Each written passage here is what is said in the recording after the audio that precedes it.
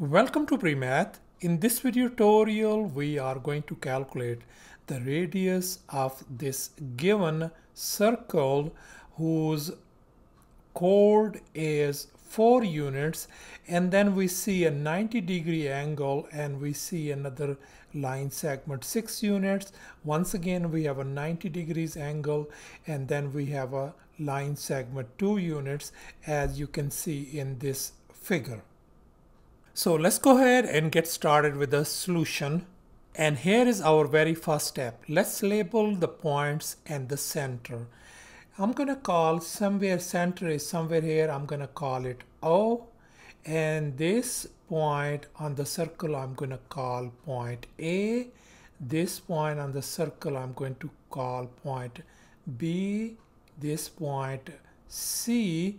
And this point D.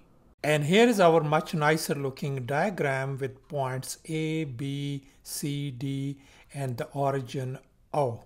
And here is our next step. Let's extend BD to make it a chord.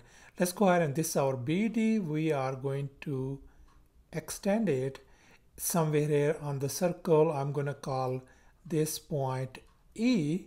And likewise, we are going to extend this CD to make it a chord as well. So let's go ahead and extend it all the way over here, and over here this point I'm going to call point F.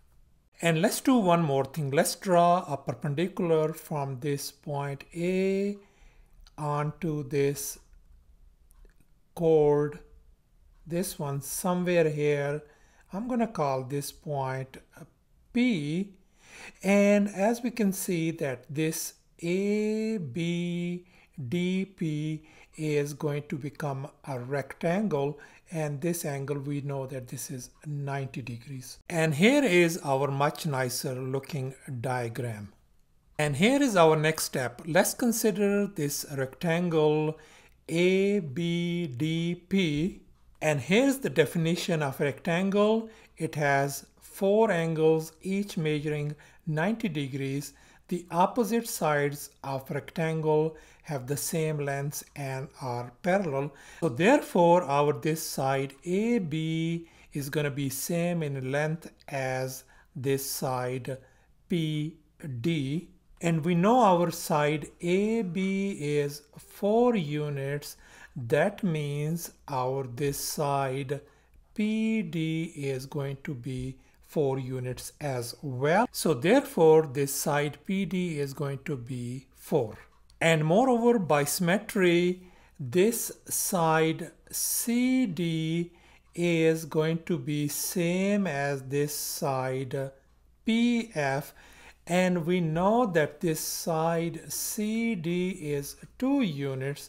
This is 2 units. So that means this PF is going to be a 2 units as well. So therefore, this side PF is going to be 2 units. So thus the total length of this DF is going to be a 4 plus 2 is 6 units. And in this next step, we are going to calculate the length of this side DE. We need to find out.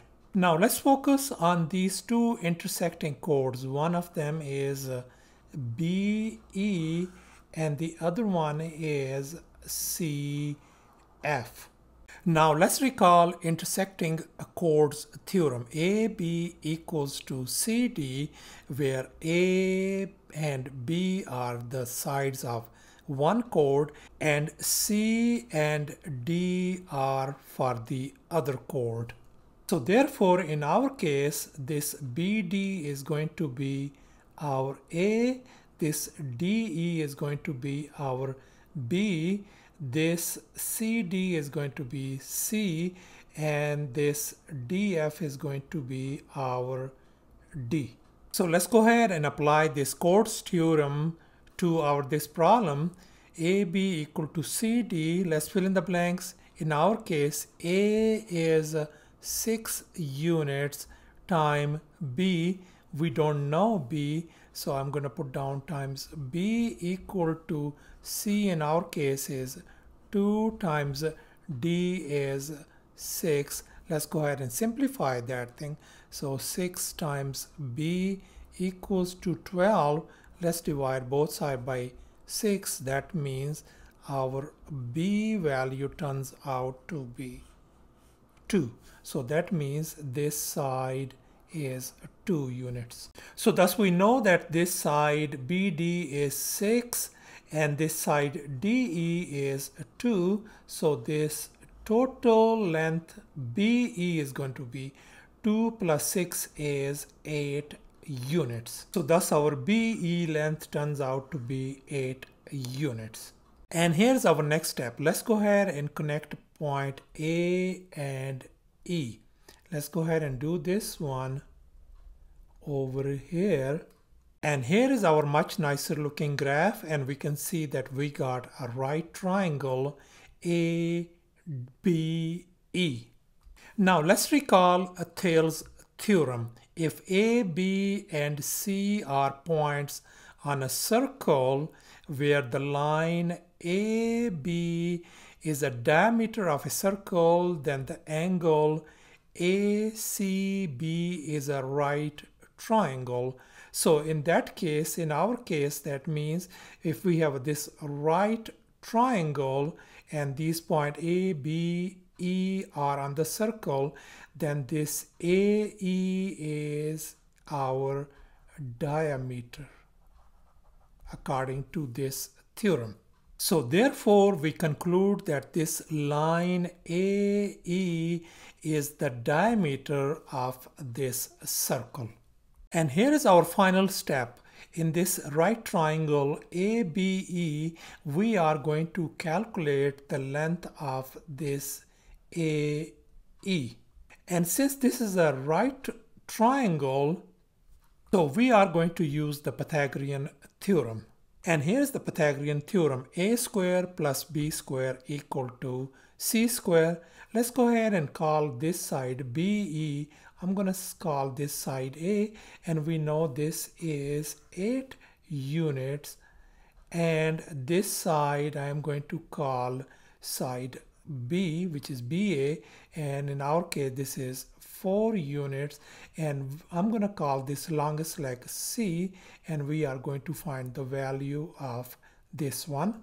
And here's our Pythagorean theorem. A square plus b square equal to c square. Let's go ahead and fill in the blanks. A in our case is 8. That becomes 8 square, plus b in our case is 4 square. And we don't know c. We are just going to put down c square. So that's going to give us 64 plus 16 equal to c square. So c square equals to 80. Let's go ahead and take the square root to undo this square. So c turns out to be square root of 80. So our c could be written as 4 times square root of 5. If you can see over here, I simplified it. So thus our diameter turns out to be a 4 times square root of 5. And we also know that the diameter equals to 2 times r. That means our radius is going to be half of that one. That is going to be 2 times square root of 5. And here is our final answer. R is approximately equal to 4.472. Thanks for watching, and please don't forget to subscribe to my channel for more exciting videos. Bye.